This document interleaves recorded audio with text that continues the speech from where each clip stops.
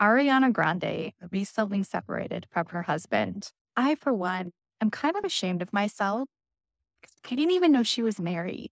Anyways, they weren't married for long. They're currently separated, and rumor has it that she has become very close with a co star in the Wicked movie, which they are filming together. That co star is also still technically married. So, this raises the question, what happens if you are separated from your spouse and we start developing feelings for somebody else?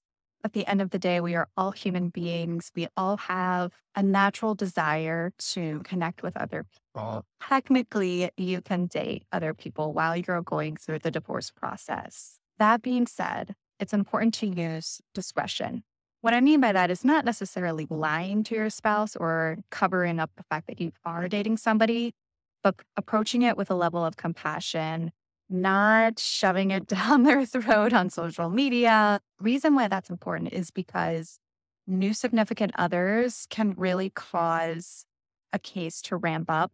We all have egos, we all have feelings that can get hurt if we see our soon to be ex has moved on. Use some common sense, use some compassion, just trying to be as respectful as possible to your soon to be ex.